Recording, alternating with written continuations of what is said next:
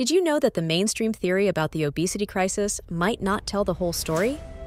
Let's dive into some fascinating historical evidence that challenges the calories in, calories out narrative. The mainstream theory is that people consume excessive calories and move insufficiently. Alternative nutritional perspectives like keto and veganism only partially challenge this narrative, pointing to different culprits like excessive carbs or meat. However, there's a near-universal consensus on the overconsumption of sugar in modern diets. But here's the thing.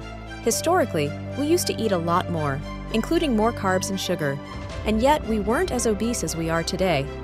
This presents a paradox that challenges the idea that obesity is simply a result of consuming too many calories. In fact, a 1932 study found that children were consuming around 2,500 calories per day. That's significantly more than the recommended 1,400 calories for children aged 4 to 8 today. And yet, these children from the past were not as obese as the children of today.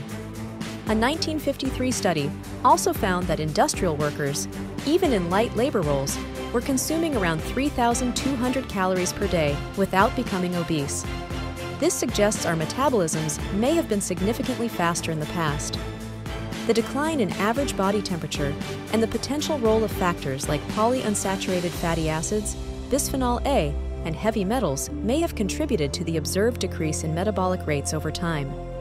So, the obesity crisis might not be as simple as calories in, calories out. There are fascinating historical clues that suggest our understanding of this issue may be incomplete. What do you think? Let me know in the comments.